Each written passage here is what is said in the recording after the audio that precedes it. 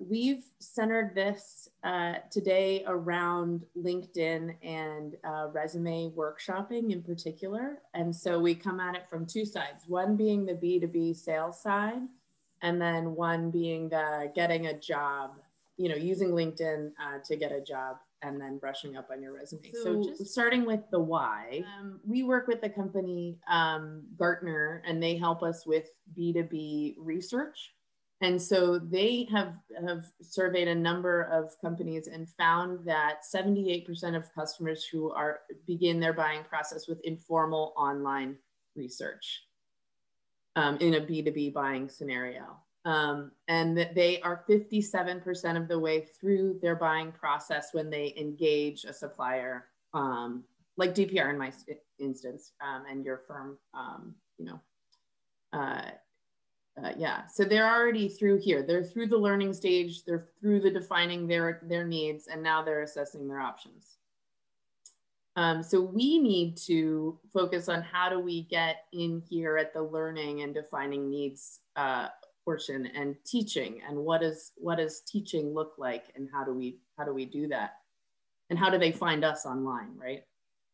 So for us, the strategy is around creating thought pieces that we can give to our clients, either in a blast scenario via LinkedIn when there's something that is in a timely way, or in a custom kind of like sending an email, like, I thought you'd be interested in this based on what you are doing, XYZ thing. And so the thought piece can be a research piece, an article, a case study.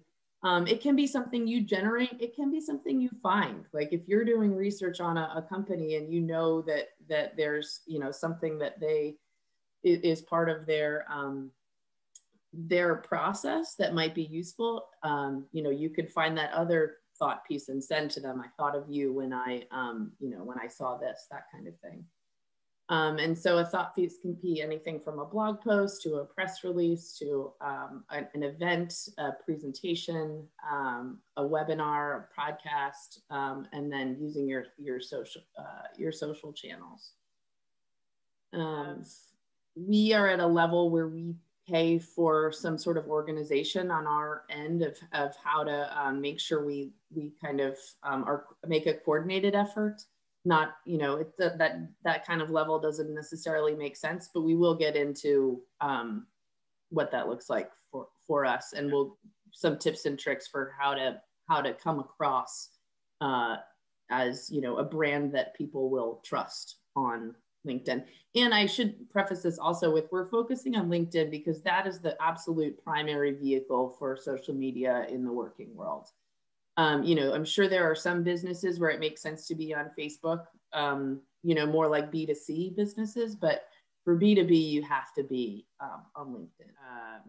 81% of buyers are more likely to engage with a strong professional brand. But you know, again, to your point, you know, that the people that you know are obviously going to be the best, right? The warmest, give you the most traction. Interesting, when we were putting this together, it's like, you know, the things that we say to do for our people internally for the B2B side is the same thing that Allison would say, you know, for the getting the job side. So I think it works well for both.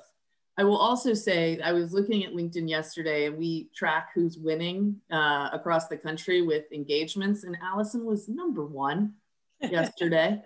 I was number 23. So she's better than me. So if she, you know, we conflict, believe her. No, I'm just an influencer. That's all. It's fine. So we're going to focus in on 3 main steps today. Create a professional brand, build strong relationships, and engage with insights. So who would you hire? This nameless, faceless person, or this person with a nice background photo, a headshot, you know, a full summary, rich media down here with the videos. I'm going to just go ahead and guess Christy. If anyone wants to hire Rocky, you can take it up with me later. When you're building your profile, try to include as many connection points as possible. So, you know, your high school, if it makes sense, your veteran network, you know, just anything that you can put in there that people will say, you know, like, oh, I have that. You know, I can relate to that. I was part of that organization or whatever. Add multimedia and cover photo. They have done research where you know, if you, the eye is drawn to the cover photo, there's something that legitimizes you somehow when you have that in there. And LinkedIn has the money to do all that kind of research. So just take my word for it. Put in photos. Showcase your skills, and Allison has some more thoughts on the skills portion that as relates to veterans. And so share your professional knowledge as we were talking about a link or thoughtful content, but don't spam people because that will have the opposite effect. So on the profile photo, it is best to have a professional headshot if you can, you know, as professional as you can be. These are not as lovely as your family is, as lovely as your water polo situation is. Try to keep it professional on LinkedIn and save those other photos for Facebook. This is what I was saying about the background shot. There's just something legitimizing about that wide eye-catching shot, and it's a really easy thing to add in there, hopefully as relates to whatever your business is or your skill set is. A professional headline, so your title, your company, and how you add value. So for instance, Christy says client relations, enhancing the relationship between DPR and our clients to ensure expectations are exceeded. So, you know, it can be a full sentence, it can be much shorter, depending on what you want to say. And I think that it would be great to workshop today if anybody has, you know, wants to work through that. For your summary, if you can get in there your passion, your professional background, your current role, and a little bit about yourself with some rich media, I think that is great. It doesn't have to be that long, you know, it can be much shorter, but this is our secret sauce on what goes in a summary. So current and past positions, if you can find ways to, in bullet points, demonstrate how you add value to an organization, not just the day-to-day of what you did there. And then use keywords, because as Allison's going to talk about, recruiters all day, they're just searching keywords to find fits for open positions. And then, as I've said, include rich media as you're able. If you've ever done a webinar or any kind of, you know, something that can be linked to that shows what you did, that's even more powerful. And then show your trajectory. You don't have to put every single thing that you've done on LinkedIn. Just something that can kind of show your arc is great. And education, it enhances your credibility. It helps build rapport. You can tap into your alumni connections. I get notes all the time from people, you know, saying, we went to school at the same place, blah, blah, blah. And then, and obviously in you know, military, all your military education is huge.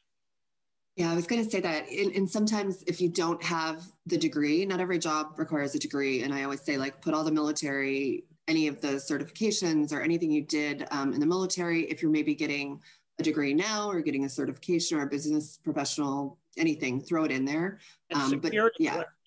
Yes, clearances for sure, especially if you're looking in the government sector, and that's a keyword search too, right there. Any, you know, the technical skills, fill in all that information. So build strong relationships, connect with real contacts, connect with everyone you know. You never know who's going to know somebody, and that's primarily how I use it, and I'll get to that in a second. But you know, your neighbor, people you grew up with. And I always say, like, if it's somebody that you would feel comfortable reaching out to, you know, let's say that person knew somebody that you're trying to get in touch with. You know, if that's the level of connection, they should be in there. And then engage with insight.